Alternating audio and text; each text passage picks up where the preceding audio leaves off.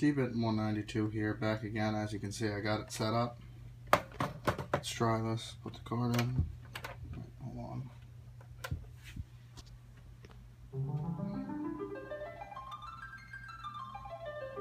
Final Fantasy, and it boots up. I don't know if I want to wait through this, so you can see that it's the Japanese one. Alright, this is only Japanese, what did I say? Alright. Give me a second. Throw in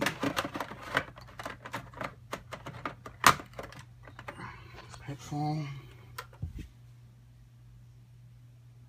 And as you can see, it boots up. So this is part 3 of the FC Twin region free mod for the SNES. Well, not region free, but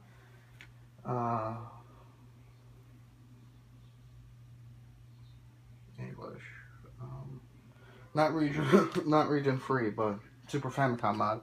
So yeah, if you want, you can do it yourself. It only takes like 10 minutes.